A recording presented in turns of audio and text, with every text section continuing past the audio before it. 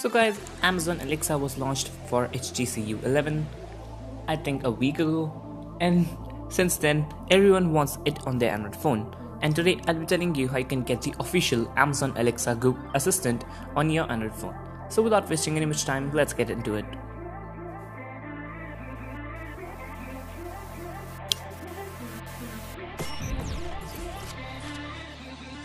So guys, for this thing to work out, you have to download and install two apps, both of which are not available on Play Store.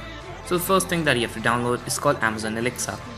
This is available on Play Store and link for it is also in the description.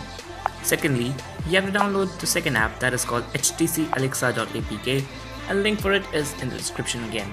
And for this guide, I'd like to give all the credits to XDA Forums, and I'm linking their website in the description as well, so go ahead and check them out. So once you have downloaded both the apps, install them. For example, I'm installing the Alexa.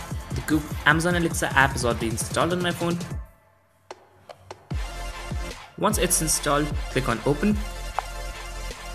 Now it says sign in with Amazon, so do all the formalities that it asks for. So guys, when setting up is done, you have two options. One is the Amazon Alexa and the other one is Alexa. So Alexa is the assistant and Amazon is the companion app. So from there you can download some skills and set up some procedures and all that.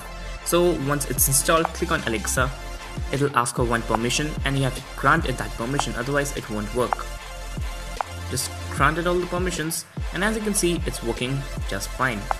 Though it's not as smart as Google Assistant at this point, but it's still a very good assistant. So thank you guys for watching. If you like this video, then surely give this video a big thumbs up. The subscribe button must be floating on your screen somewhere, so please take the time and click on it. And if you actually want to get updates from this channel, press the notification bell icon, #notification squad, and do leave your comments down in the comment section below. Do anything, whether you like it, you dislike it, you subscribe or you don't subscribe, but leave your comments down in the comment section below. So bye bye now, you guys have a great day.